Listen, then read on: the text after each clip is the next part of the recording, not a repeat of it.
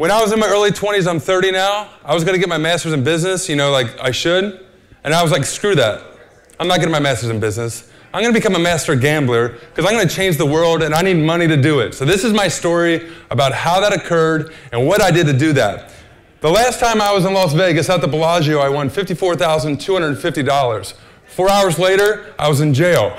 So I'm going to tell you a little bit about how that happened, and this is all true. I ran a team based out of Cincinnati, and this is what we're about. So before I get into this, there's some absolute principles. My Uncle Steve used to teach me that we've got to be strategic people. When everyone is doing the same thing, in my mind, we need to stop and look for a new angle. So when there's fat in the market, we want to be the kind of people who find it, evaluate it, and capitalize on it. So my story is one that was based off of this guy, Stanford Wong. Now I'm going to equip you with just kind of the premise of card counting and how to do blackjack. So this dude in the 70s is kind of like wrote the Bible for how to properly gamble using mathematics. So when we started this thing, it was 30 of us based out of Seattle and Cincinnati. This is a documentary called Holy Rollers they made on us because we made, I don't know, a few million playing blackjack and beating the game mathematically. So that's on Netflix or whatever if you want to see it, Holy Rollers. My story in this thing is training, training, training. So this is what I'm going to talk about. First things, this is called basic strategy. This is provided by every casino. It's just enough information for you to consistently lose. So that's what they will give you. If you want to learn how to count cards like I've done, you have to memorize this chart, and you're guaranteed to lose all the time. Our obsession is looking for the face cards, right? So when you're evaluating value in the game of blackjack mathematically, all systems are bent towards finding out where these things live within the shoe that the dealer lays out. To do so, we have to assign values to cards and track them. It's called the high-low system. So what we do is we give a value to each card, and then we track its location within the shoe being what the dealer has to give out. So low cards are given a value, medium cards this, and the high cards are given a value. But my numbers got switched somehow. By the way, this is all on Google, not on Yahoo. So here's how we do it. When the cards get laid out, you count a value for every single card in the house. The dealer's card, the other people's cards, your cards. So this is 2, and then a 5, 2, and 3 is another 3, and then a pair of face cards is a -2. You add that up together, and it gives you this thing called a running count. So now you take your running count, you divide it, this is really simple math. You divide it with the amount of decks remaining. This tells you exactly where, mathematically, the face cards live, and then what your percentage opportunity is to do something with it. At that point, we do what I love to say, is we go Wu-Tang on it. What I mean by that is, when every other player at the table, and I've never gambled before, all I've ever done is card counting, but when everybody else says stand, we know mathematically that we should hit. When everyone says hit, we know we should double. There are opportunities when you're dealt 21s, and you should double them. And you make a ton of money doing it, but you have to learn how to evaluate the market. My last point on this thing is, with everything else, you've got to hone the skill. So I've trained tons and tons and tons of card counters, and people who are gamblers don't get it. People who understand logic do. If you hone the skill, you practice it, there's an awesome opportunity to make money through mathematics and gambling. Next point, you got to get a bankroll. If you become a card counter like I was, and this is how I started my company, I funded it like this, you invariably will look like a drug dealer. And when I got stopped in Detroit for having $100K in my pocket, it was really awkward with the FDA. I always say this though, once you get a bankroll, you've got to plan out your finances. We got audited by the IRS 4 years ago. That's really weird to run a card counting team and getting audited. But we had to prove our finances and keep them in check and make sure we don't lose our money. Now, from blackjack, from a moral perspective, is it illegal? No. A wise man once said, it's frowned upon. Well, you can imagine what the quote finishes. No, blackjack is not illegal, it's completely legal. All you're doing is learning how to look at what you're seeing. Everyone else sees gambling, you see math. And when you see that and you can understand how to evaluate it properly, you know what to do. That being said, I have literally been kicked out of every casino on the earth, and that is not literal. I've been backed out of every place. Casinos are private institutions. They love for you to come in and say you can win, and as soon as you can win, they kick you out. So if in fact you said, man, I want to do this thing, I will tell you this, you will be backed off. If you go to Horseshoe and you know how to make money, Horseshoe will kick you out as quickly as they can. I actually am afraid to go in there because I know I'll get arrested. That being said, Every blackjack player knows this. You've got to be like Sherlock Holmes.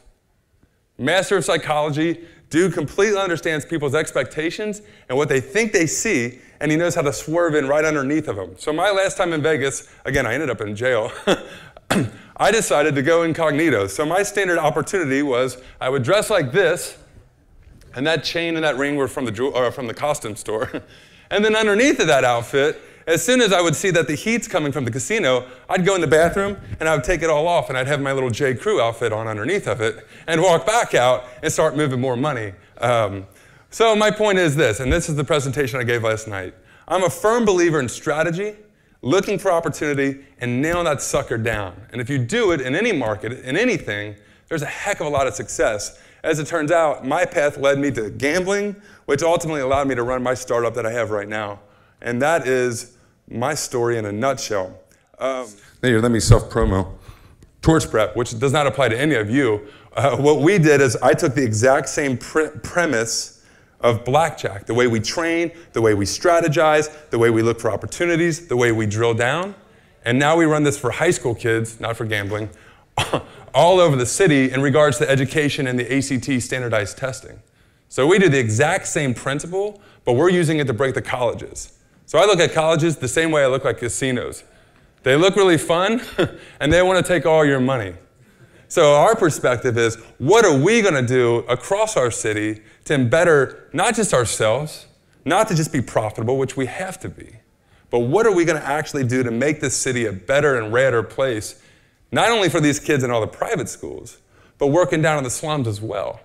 How are we resourcing people who don't have, that once we provide for them, we actually see change coming across our city, across our region. Yeah, that's our passion, and that's kind of what I'm about. So do we want to do a Q&A? Was that something? Yeah. So a lot of people want to talk to me about gambling. If you want to have some questions, I'd love to answer them. And questions? Yes. What do you do with a continuous shoe? What do you do with a continuous shoe? You get away from it. So don't come near that thing at all. Continuous shoe is an unbeatable game, unless you cheat, and that will get you arrested. So don't do that one. Question? Have you ever read Bringing Down the House? Bringing Down the House is a great book. I've read it probably 500 times backwards, upside down, on a Pilates bar. Yeah, it's an outstanding text and highly recommended. Other questions? Yes? Oh, thank you. Is it just as simple? You know, you get the +1, -1, you get your net count and all that, and you just need a lot of money over time. Do you play basic strategy, or when do you change from basic strategy? Yeah, so it's blackjack in its form is super simple mathematics, ultra simple mathematics. It is literally assigning a value to cards, counting them just as I showed, and running that simple equation, running count divided by decks remaining. Now there's a series of 21 to 25 deviations from a basic strategy chart that'll tell you what to do. Here's the deal though. When you start putting all of your savings on the table and you're losing it and losing it and losing it, this is called variance, mathematic variance.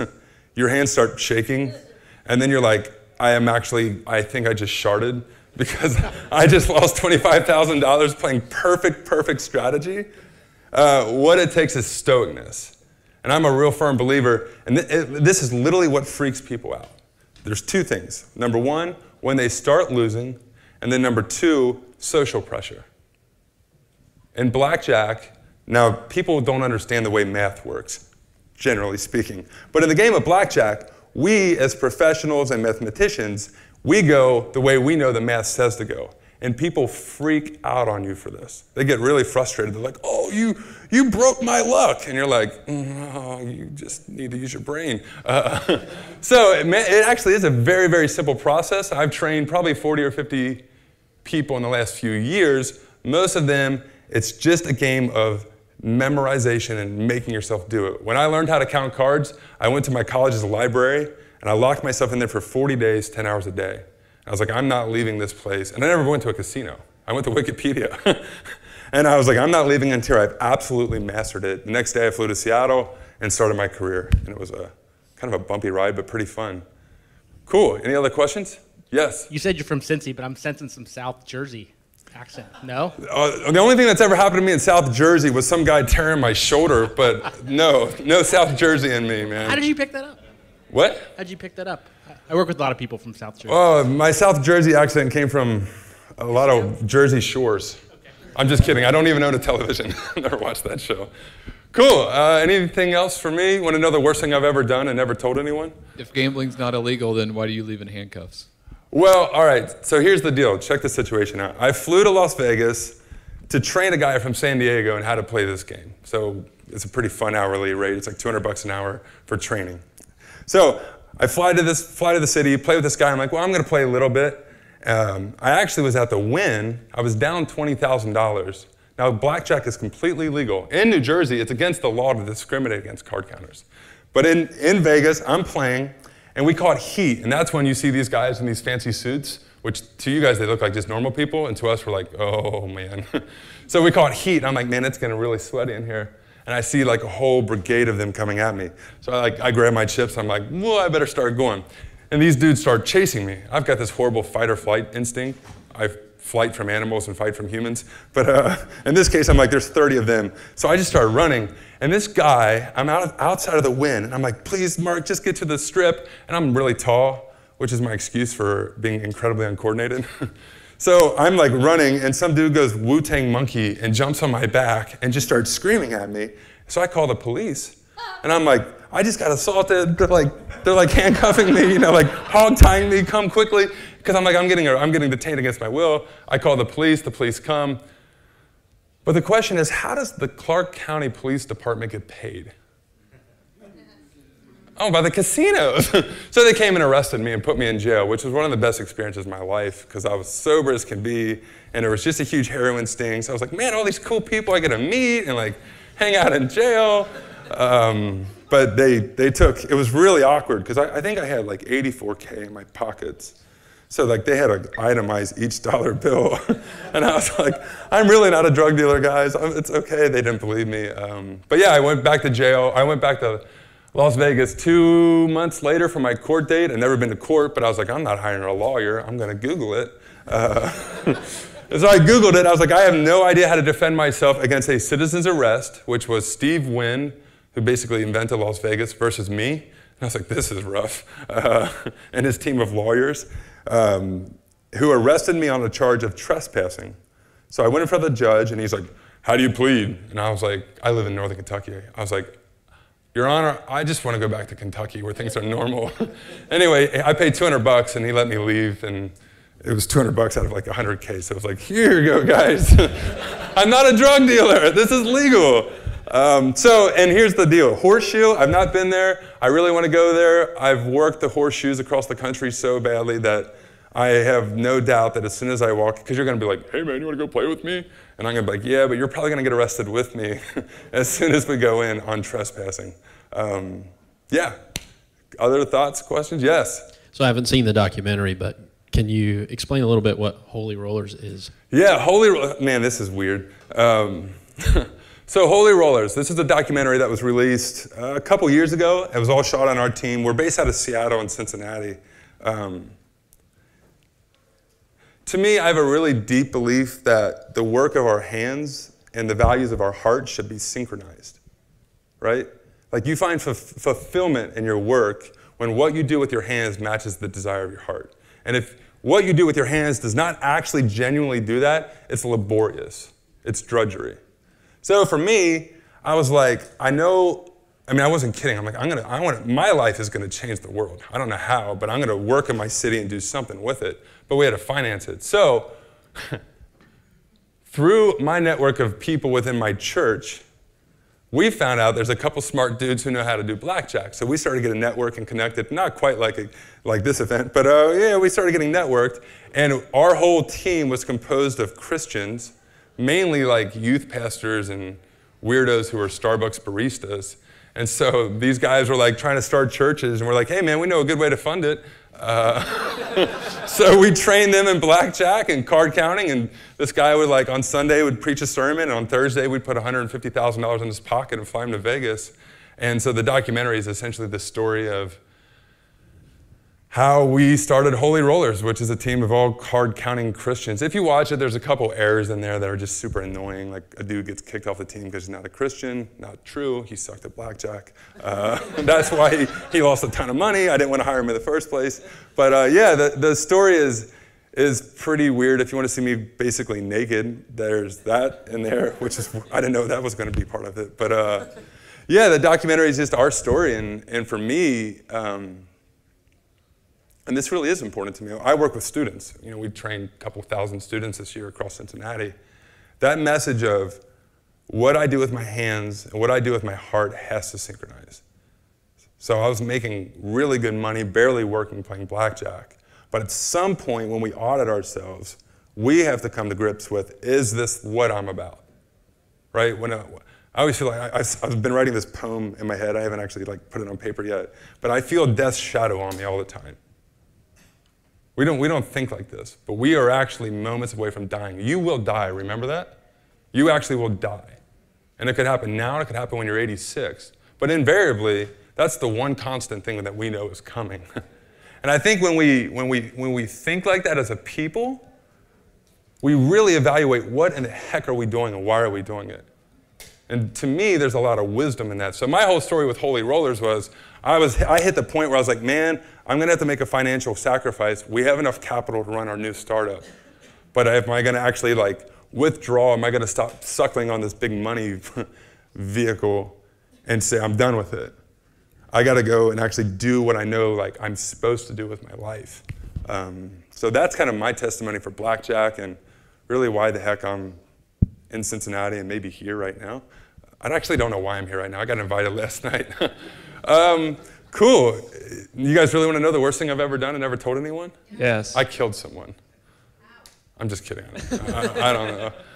I tell that to students all the time. I'm like, that's how we do our icebreakers. It's like, what's the worst thing you've ever done and never told anyone? And this one girl actually answered. She said she peed in a pool, and it had that chemical that shows you if someone pees in the pool.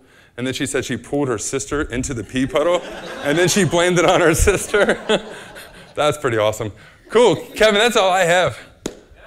Awesome. Well, thank you guys. Awesome.